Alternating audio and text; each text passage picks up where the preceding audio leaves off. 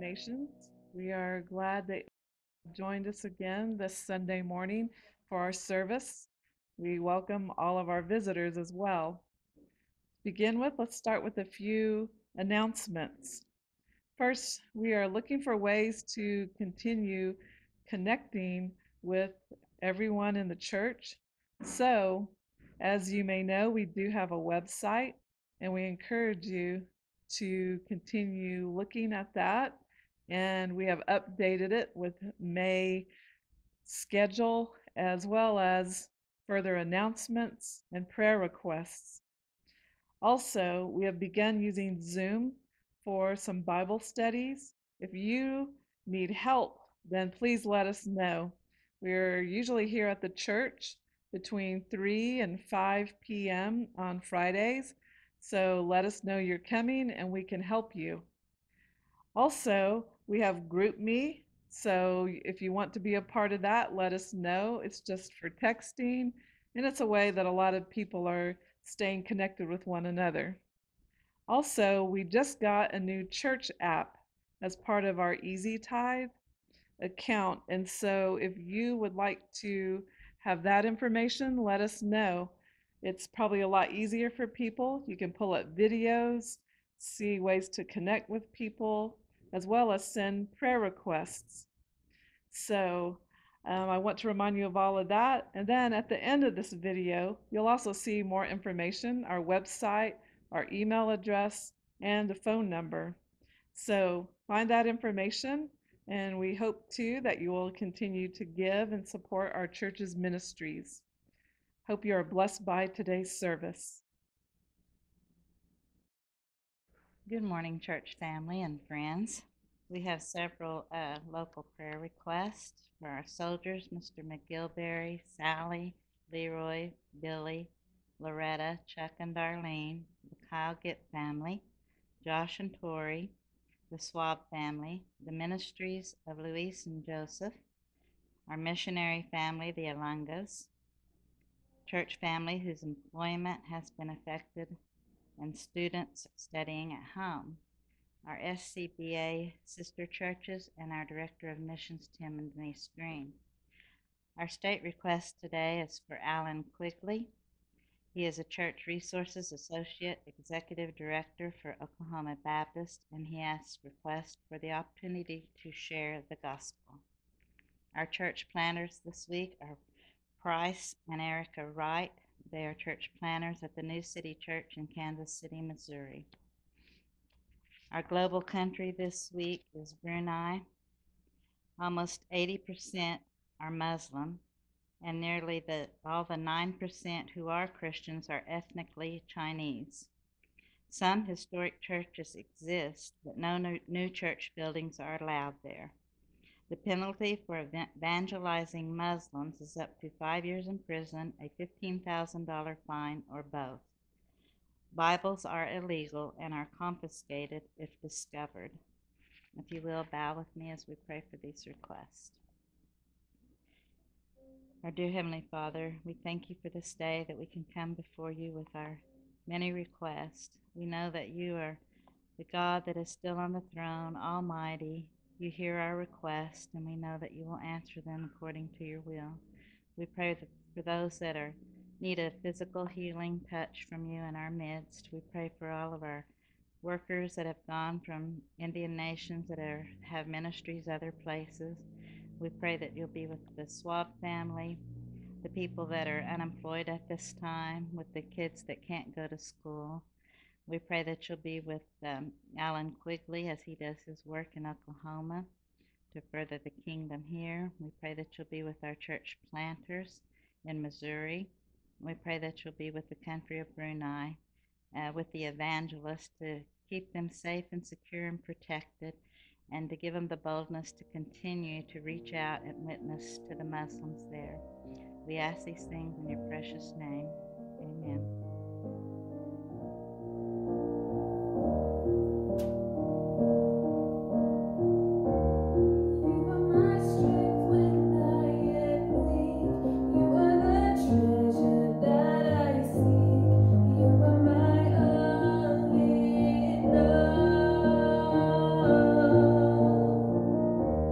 Seeking you as a precious jewel, Lord, to give up my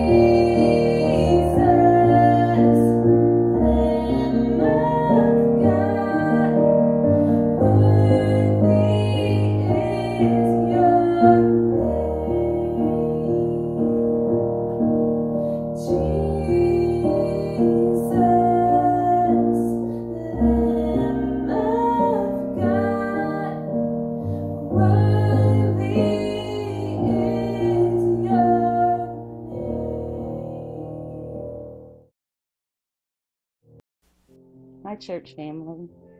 For those of you that don't know me, my name is Kim Tallahassee. Whenever I first thought about giving a testimony, I was nervous because I don't like the way I look and sound on camera.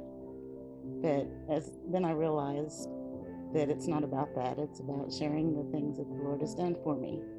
And He has given me many blessings. He's blessed me with an amazing son who makes me smile every day. And I don't know what I would have done without him and his dad in the quarantine. A loving family who I can turn to at any time. I have great parents and sisters and brothers who are always there to help, and a wonderful church family.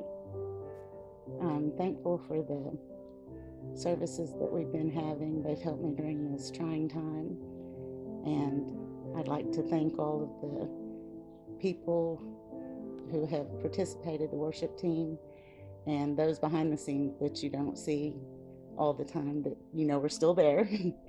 Thank you. The Lord has also blessed me with a calmness during this tough time that I would have never had without Him. Good morning. I want to welcome you this morning to our service, to those of you who are watching and listening in to our service today. There's a bug going around. That's what we used to call it when some kind of a virus or something would break out in our communities, and we would call it a bug. But no matter what we call it, we're all living under certain kinds of restrictions. We're told to stay at home. My barber closed his shop, and just when I was getting ready to start braiding my hair, he opened up, so I got a fresh haircut. So we're all going through some changes. I miss my church. I miss going to church. I miss our people. I need the fellowship that I experience when we come to church together. But we've all had to develop new things, new attitudes, new methods, different things like that. And during this time, I have felt sort of dry in my spirit, but I've tried to stay close to the Lord in the midst of all of this. While I was thinking about those things, I thought about my situation with that of the prophet Ezekiel. And in his book, in chapter 37, I read these words: "The hand of the Lord was upon me, and he brought me out by the Spirit of the Lord and set me in the middle of a valley. It was full of bones. He led me back and forth among them, and I saw a great many bones on the floor of the valley, bones that were very dry. He asked me, 'Son of man, can these bones live?' And I said, 'O sovereign Lord, you alone know.'" We'll discuss this. In our time, we read newspapers that carry articles from businesses and organizations that post ads offering positions for employment. They will list the kind of people they're looking for, people with certain skills and talents, experience, and so forth. And then here we read about God recruiting Ezekiel for a job that needed to be done. So I ask you a question. Do you think God chose Ezekiel because he had certain skill sets or because he had specific talents? No. God seems to choose his servants based on their obedience, and Ezekiel had it. Now, I'm building up to something here, something about hope. I thought about prophets. And when I think about them, I start thinking, the job of a prophet had to be the loneliest job on earth.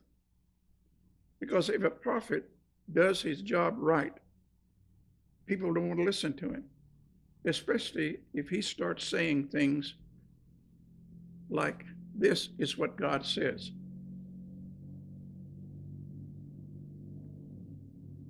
Prophets had only one job: to speak for God. And sometimes God had some things to say to us that could be very uncomfortable, things that God wants us to hear. There's an old story about an old Jewish astrologer named Moshe. Moshe would predict things. He would prophesy about certain things. And one day he said to people, the king's horse is going to die in a very short time. Sure enough, a few days later, the king's horse died. The king had heard about this man Moshe making that prediction, and he got upset with him, and so he had him brought in. And the king said to this old Jewish astrologer, what about you? When are you going to die? Now, right then, Moshe knew that no care what kind of an answer he gave, in all likelihood, the king being upset with him, being mad about his dead horse, he would probably have him killed. So he had to be very careful in what he said. And here's what he said. King, I don't know when I'm going to die, but I will tell you this.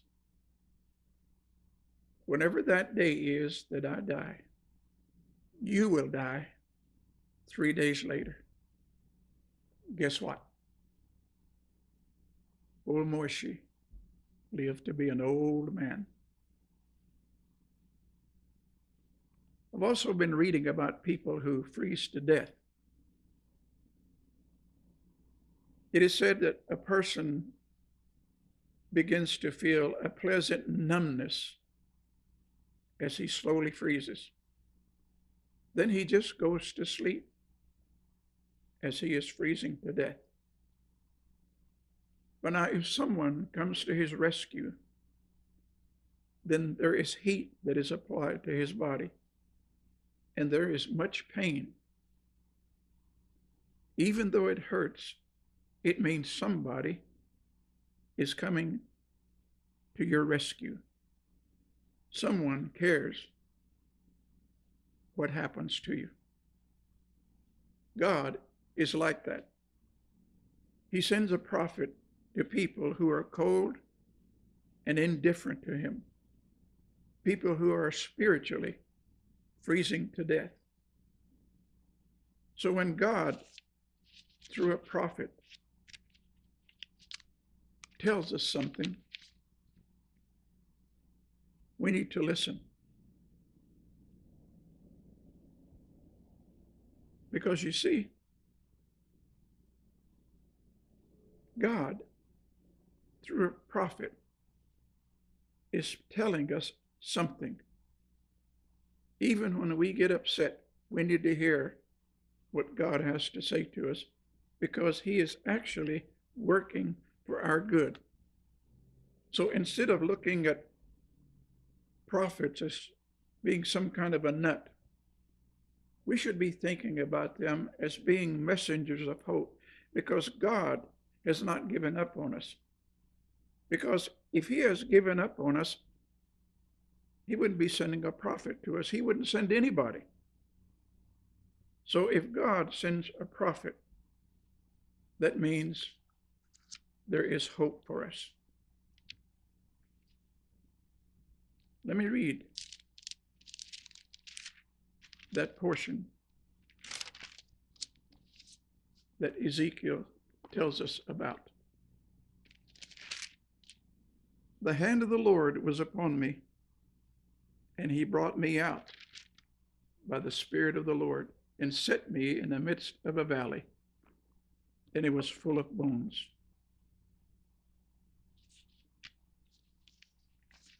Ezekiel is facing a very difficult task. because he is called to prophesy to the Jewish people. And this was at the lowest, one of the lowest points in their history. This little bitty nation of Israel had been under siege, and finally they were conquered by this huge army from Babylon. Jerusalem is lying in ruins. The temple in Jerusalem has been destroyed, and Ezekiel, along with thousands of other Jews, are forced into exile into the capital city of Babylon, which was the modern day Iraq. So you see, the Jews had their own trail of tears. Now imagine something with me. Imagine being a refugee living in poverty in a strange country. Your center of worship has been destroyed. You don't know what's happening to your people. You don't know about your family. A lot of changes have been made. So how do you rebuild your life when everything has been taken away from you? And that's what happened to us. For these people, the Jews, their whole life was in their worship. Because in their worship time, this is how their identity as God's chosen people would be strong. So in this situation, does this mean that God had ended his covenant with the nation of Israel?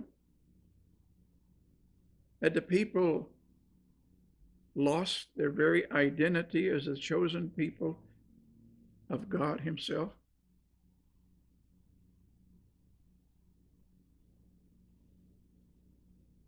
That's the big question. And God has sent Ezekiel to these desperate and broken people to answer that question.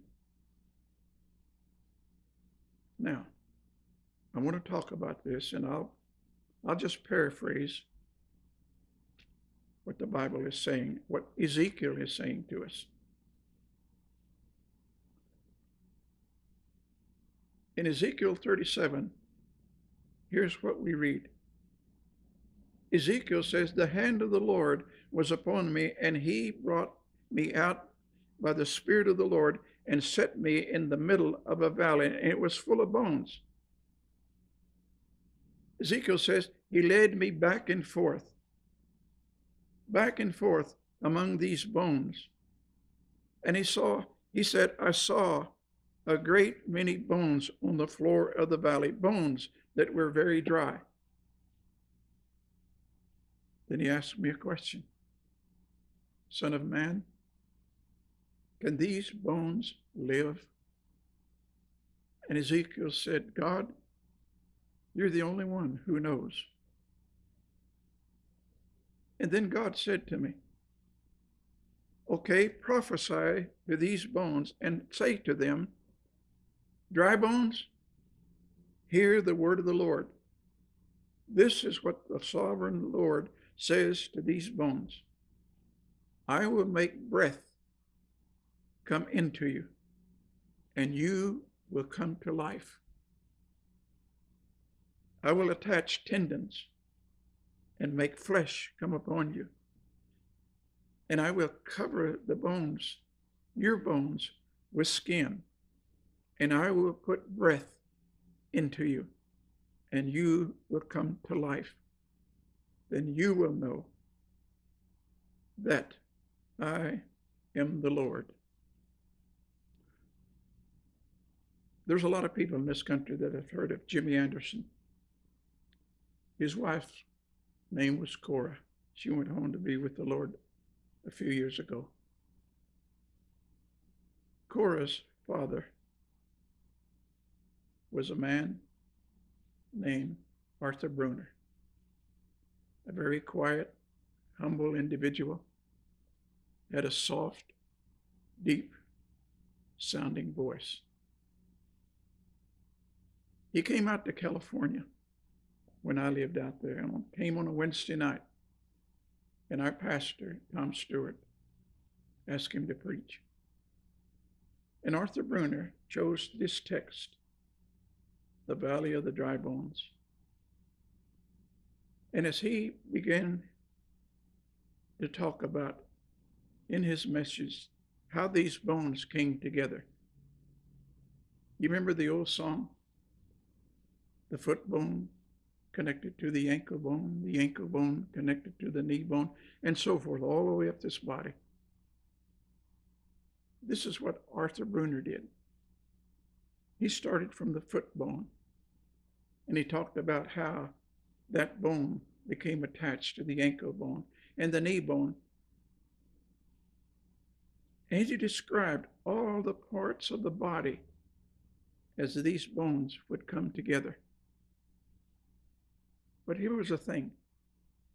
He was describing these bones coming together in the Seminole language. And it was fascinating to listen to him as he named all the parts of the body as he made this description. Here's what I believe. I believe that entire message as I listened to it, I probably sat there with my mouth wide open. I was just fascinated to hear someone describe the parts of the body and how they came together in our native language. That was the only time in my whole life I've heard someone describe the parts of the body and naming them in the Seminole language.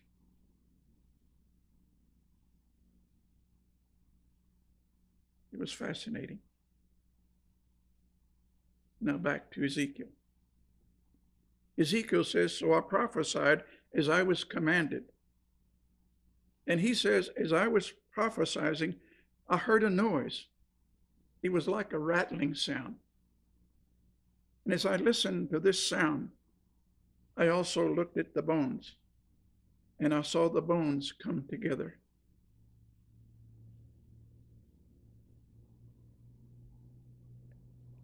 I could see the tendons. I could see flesh that appeared upon them.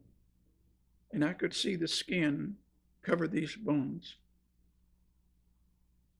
But there was no breath in them. And so God said to me, prophesy to the breath and say to it, this is what the sovereign Lord says. Come, breath, from the four winds and breathe into them.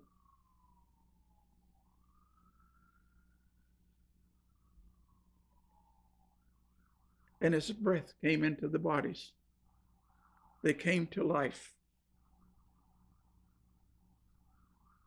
Because what God was saying, as you prophesy and breath comes into these people were slain and they're going to live. And Ezekiel says, and so I prophesied as he commanded me, and breath came into them. They came to life and stood up on their feet, and it was a great army. Then Ezekiel says, then God said to me again, Son of man, these bones are the people of Israel. They say our bones are dried up. Our hope is gone. We're cut off. So Ezekiel prophesy and say to these people, this is what the Lord is saying. My people, I'm going to open your graves and bring you up from them. I will bring you back to the land of Israel. Then you, my people, will know that I am the Lord. When I open up your graves and bring you up from them, I will put my spirit in you, and you will live, and I will settle you in your own land. Then you will know that I, the Lord, have spoken, and I have done it. You see what Ezekiel was doing? He was bringing a word of hope to these people in a hopeless time.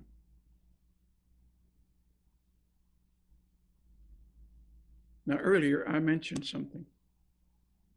There's a bug going around. A few hundred years ago, in fact, in the year 1665, the bubonic plague swept through the city of London. I've read descriptions of what that thing did and what the city looked like. People who were able to escape from the city. Other people barricaded themselves into their homes. And in the description that I read, more than 1,500 people were dying every day. Bodies were piled up. They would just put them in open pits, and there was not enough ground to go around, and there were not enough grave diggers to do their job.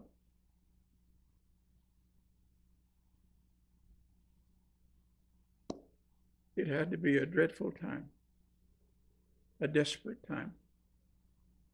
And today, you and I have been experiencing something like that.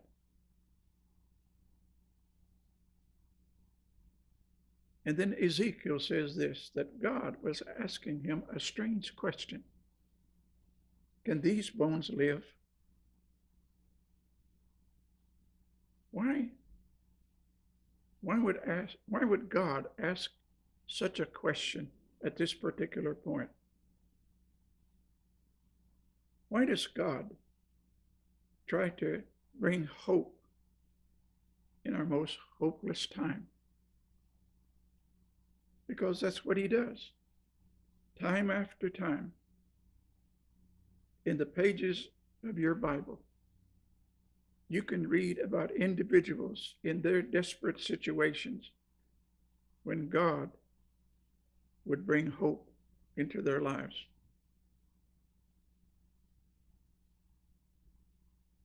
So, our question for today is this: where is the hope in the valley of dry bones? Here's where we find our hope.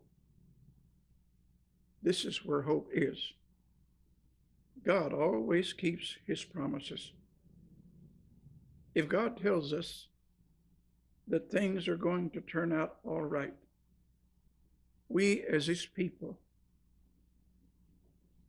need to trust him, because God always keeps his promises. Now here is Ezekiel, and he's confronted with a very challenging situation. Here's his people. They don't know if they have a future or not. They were the dry bones. And God is calling Ezekiel to prophesy to them.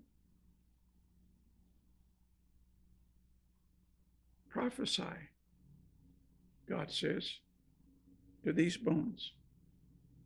Now, I can tell you this. I believe that God has called me to preach. And I can tell you this. It's tough enough preaching to people who are alive. So I wonder what Ezekiel felt. I wondered what he was thinking when God said, talk to these bones. But here's what I find. Why prophecy to dry bones?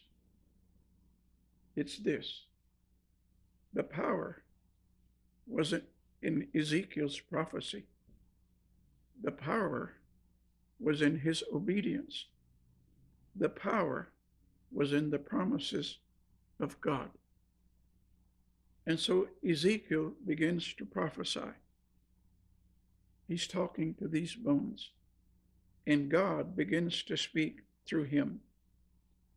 And God says, I will make breath come into you, and you will come to life.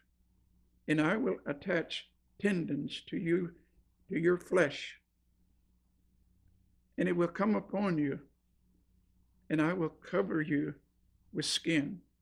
I will put breath in you, and you will come to life. Then you will know that I am the Lord.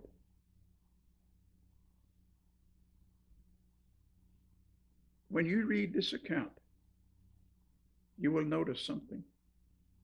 At the sound of God's promise, these dry bones rose up from the valley and assembled themselves into skeletons, and the muscles and the tendons and the sinews and flesh covered these bones, and they became bodies again. And God called the winds from the four winds of the earth and brought life into these bones. And those bodies came to life and stood on their feet and assembled themselves into an army. Not just a small crowd, not a big mob, but the Bible says a vast army. And God explains to Ezekiel that this valley of dry bones represents the nation of Israel. They were dead. They were hopeless. They were cut off from the power of God. But they were not meant to remain that way. No matter what their circumstances look like or what history books may say, listen to what God says. My people, I'm going to open your graves and bring you up from them. I will bring you back to the land of Israel. Then you, my people, will know that I am the Lord when I open your graves and bring you up from them. I will put my spirit in you, and you will live, and I will settle you in your own land. Then you will know that I, the Lord, have spoken, and I have done it. See, God keeps his promises. Now here's a question as we get ready to close. When did God first make these promises to the nation of Israel? Way back in the book of Genesis, in chapter 12, God talks to an old man named Abram. He has no children. And he tells Abram to leave his people and go to a land that God is going to show to him later on. And this was God's promise that he gave to the nation of Israel. I will make you into a great nation, and I will bless you, and I will make your name great. And you will be a blessing. I will bless those who bless you, and whoever curses you, I will curse. And all peoples on earth will be blessed through you. What was that last part? The last part says, all peoples on earth will be blessed through you. How would that happen? How is that going to come about? This. When God sent his son Jesus to the lineage of Abraham and the nation of Israel, God was sending his son to come to us to make a new covenant with us in his blood that would offer salvation and new life to all peoples on all the earth. That's the reason why you and I are here this morning. We are included in God's promises. When God makes a promise, he never forgets what he says. He never forgets his people. As you and I move through this season of pandemic, remember that God is not done keeping his promises to his people, because God is always faithful and God's plan is always eternal. And we, as God's people, can base our lives and our hope on the promises of God. This is my message for today. Now, you who have listened to my message, if you felt God speaking to you, perhaps he was talking to you about your relationship to him, and you felt led to take hold of his promises to you. And remember this, God keeps his promises. He keeps his part of the relationship that he has with you and wants to have with you. But perhaps you've let down on your part. Make a decision now. Make a decision today. Pray to him. Establish your relationship to him. Then let me know. Write to me. Send me a note, and we'll follow up with you. May God bless you.